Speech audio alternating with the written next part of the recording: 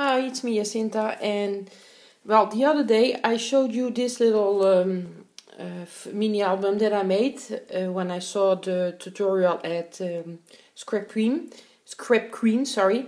And well, I decided to make some more, and I just changed some little things. I keep the measurements for her cover and her inch, and the only thing that I changed was the pages. Hold on.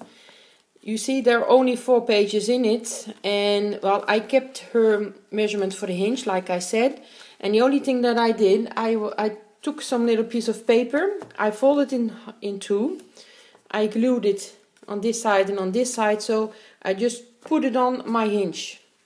So it was a little bit easier and quicker to do because I'm preparing my Christmas fair, and well, I needed some things that were easy to make and not too expensive to sell, because well, in this one, if you know, there are a lot of pages in it, so it's very nice to do and I like it a lot, but it costs a lot of paper, so I have to sell this one much more expensive, and that's why I created this one. Well, okay, this one, I think these leaves are a little bit too big, but okay, they're on it, so well, I'm going to leave it. And well, if you can see, I didn't put a lot of things on it because the paper was already pretty like this, just some snowflakes and some pearls, and I'll put this one aside. And for this one, hold on, I'm going to grab my paper pad if I can find it. I used this paper pad, Silver Shiny Christmas. It's from a local store, a Dutch local store, but we have it in France also. It's called Action, and well, it's not expensive paper, but I like it a lot to create things with it. So well, you can see you have a paper put in the wrong way because it's a Christmas ball that has to hang, but well, okay, I'm going to say it's the balloon. And I just put some little cards in it.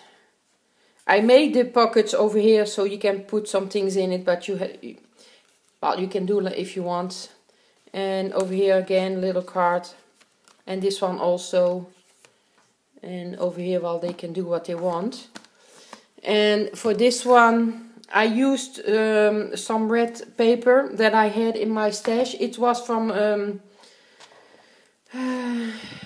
I don't remember what it was, but I found it in my stash. Well, it doesn't matter. It's like craft paper, so well, I use it.